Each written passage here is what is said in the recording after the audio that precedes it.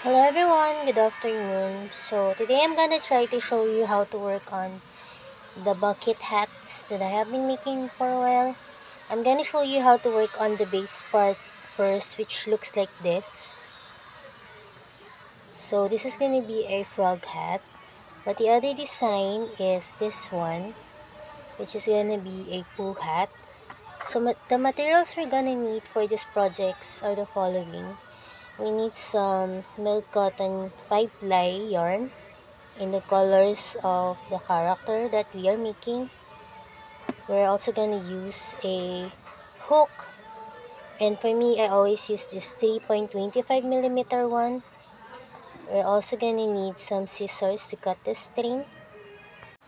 Hello everyone, welcome to my tutorial for today. I wanted to try to show you guys how I make my bucket hats. So I'm gonna make a cinnamon inspired character bucket hat. So I put out this white yarn here so that I can show you guys how I work in it. So at first we're going to make 9 half double crochets. So this is how I started. I chain 2 and then I have double crochet on that second chain from the right. So we'll have 1, 2, 3, 4, 5, 6, 7, 8, 9. And then we're gonna slip stitch on the first half double crochet, and for the second round we're going to increase. So we're gonna put 2 half double crochet for each of the stitches around. So now we're gonna be increasing, so we're gonna chain 1, and on that first space we're gonna put 2 half double crochets, and that's what we're gonna do all around. We're gonna put 2 half double crochet for the second round,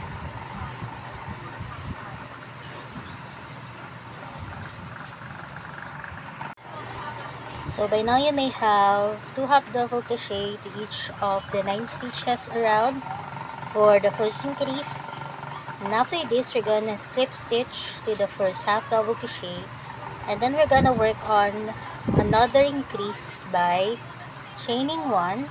We're gonna put 1 half double crochet on the first, and then on the second one we're gonna be putting 2 half double crochet, and then we're gonna do that around, alternating between 1 half double crochet and then 2 half double crochet on the second one. And then we're going to do this up until we reach 9 rounds. So we're just gonna increase. So for the next round, the fourth round, we're gonna put 1 double crochet, 1 double crochet, and then 2. For the next one, 1 double crochet, 1 double crochet, 1 double crochet, and then your increase. So I'm gonna catch you guys later. So by now you may have made the 10 rounds for the flat circle that we are aiming for. So there should be 2, 4, 6, 8, 10 rounds of increase, and it should have a flat circle measuring 6 to 6.5 depending on the thickness of the yarn. So I'm gonna show you this diagram that I have made so that you will know if the pattern that you made or the item that you made is the same as mine. So at first we made the 9 half double crochet, and then our first increase is on the second round, which is consisting of 2 half double crochet on the same. For the third round, there is 1 at the beginning and 2 on the next. For the fourth, there's 1, 2 at the beginning and then 2 on the third one. And you're just going to do that up until you reach 10 rounds. And this is another way to explain it. So there should be at first 9 half double crochets. For the second round, there's going to be 2 half double crochet for each of the 9 stitches, and it goes from 1 at the beginning and then 2, 1, 2, and then at the third one there's going to be 2. So this is a diagram that I made, and the diameter, the flat circle diameter, should be at least 6 inches or 6.5 inches. So now that we have achieved all of those increases, we're gonna work on half double crochets all around up until we reach 22, including the increases. So we're going to chain 1, and then we're gonna half double crochet all around.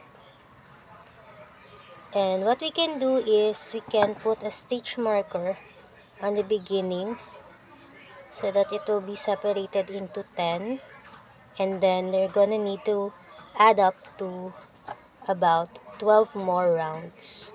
So we're just gonna do this all around up until we reach 22 rounds, and then I'm gonna catch up with you later. So now I'm gonna show you another sample of the 22 rounds that we have made. So for this one, this can be a beanie already, but since we're making a bucket hat, we're gonna make some increases for the 23rd round. So this is how it looks like with 22 rounds to it. And since we have put the stitch marker on the 10th round, we can just count it from the stitch marker 2, 4, 6, 8, 10, 12.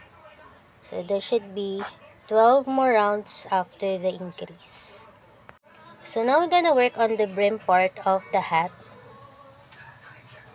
which, as you can see from this poo hat, we have about 5 rounds of it.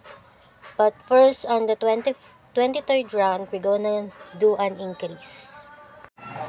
So guys, now that we have made the 22 rounds, we're going on our 23rd, and for this round, we're gonna make an increase. So we're gonna chain 1, and then we're going to half double crochet on the first, and then on the second one, we're gonna put 2 half double crochet. And that's gonna be the increase that we're gonna make. 1 half double crochet and then 2 all around, so that we will form the brim part of the bucket hat. So we're just gonna half double crochet 1 on the next, and then 2 half double crochet on the next one, alternating between 1 and 2 all around, and I'm gonna catch up with you after. Okay guys, so by now you may have made the increase for the 23rd round of the hat. So what we're gonna do next is we're just gonna add up 4 more rounds of half double crochet without any increase. So we're just gonna chain 1, and then we're gonna half double crochet all around up until we have added 4 more rounds for the brim part of the hat, and then it should look like this.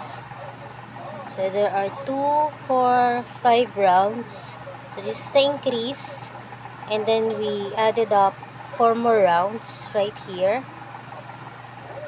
And another way of looking at it is in this frog bucket hat. So there are about 2, 4, 5 increases, or 5 more rounds added to it. So that will make that brim part of the bucket hat. So next time, I'm gonna show you guys how I work on the features of this hats right here. Like for this one, frog hat, we needed to make the eyes, the blush, and the smile. I'm just gonna show you from the simplest ones up until the complicated ones. So if you want to make a frog hat, you just need to choose green color for the base part of the hat. So that is our tutorial for today. I hope that you have followed through and that you enjoyed working on these projects. I'm hoping that my instructions are clear enough for you guys. I just want to share my recipe for this hat since I have been making them for my friends to resell. So goodbye for now.